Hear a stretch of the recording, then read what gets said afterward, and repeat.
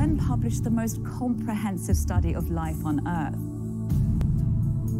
They found 1 million species face extinction. That's more than 12% of known life on Earth. We're on track to destroy the natural infrastructure on which our world depends.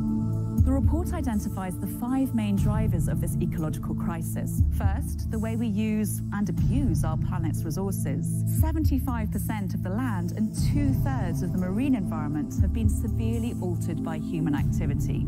Exploitation of species through overfishing and hunting. Climate change caused by our greenhouse gas emissions.